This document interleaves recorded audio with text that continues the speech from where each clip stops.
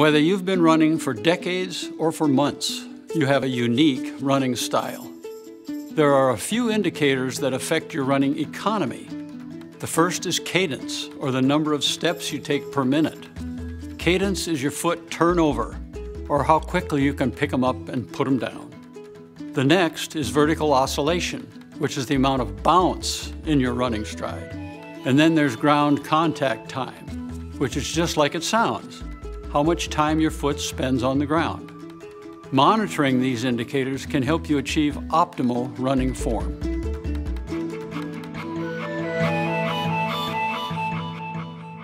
Running dynamics is a category of indicators that provide feedback on your running form. To see these metrics on your 620 and later in Garmin Connect, you need to use your watch with the Hrm Run Monitor, which is included with some models or available as an accessory.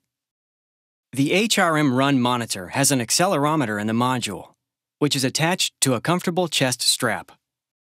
The accelerometer measures your torso movement as you run in order to compute your running dynamics. The Hrm Run also sends heart rate data to your watch. When you're wearing the Hrm Run Monitor, the running dynamics data screen will appear as one of your data screens. From the timer screen, tap or swipe the touchscreen to advance to that screen. The top data field shows not only a numeric value for your cadence, but also a color gauge indicating how your value compares to other runners.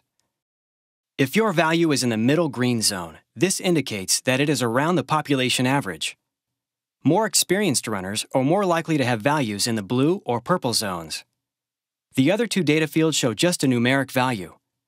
You can customize this screen so that you can see vertical oscillation or ground contact time as the primary metric, along with the color gauge comparing your value to others. Just press and hold the top data field, scroll and tap to select a different metric.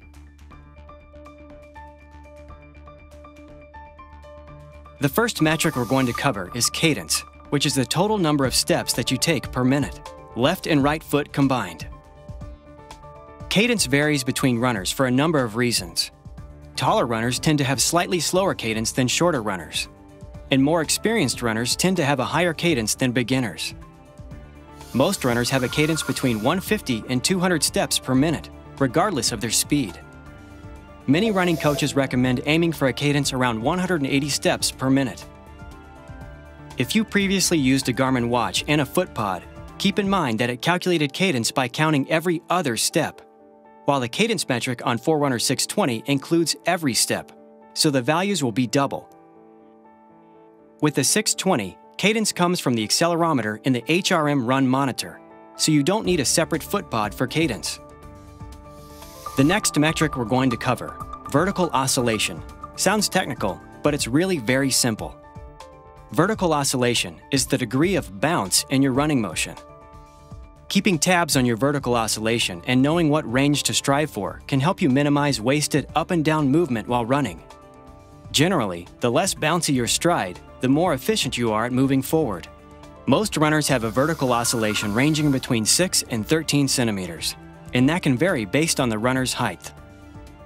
As you run, the accelerometer in the Hrm Run Monitor records the peak-to-valley change in your torso movement, measured from the module on the chest strap. The next metric, ground contact time, is how much time your foot spends on the ground during each running step. Monitoring your ground contact time can lead to better running economy. Running with a light and quick foot produces a more efficient forward motion. Most runners have a ground contact time between 190 and 330 milliseconds per step. Elite runners typically have a ground contact time below 200 milliseconds. Forerunner 620, when used with the Hrm Run, records the amount of time spent on the ground with each running step, measured in milliseconds.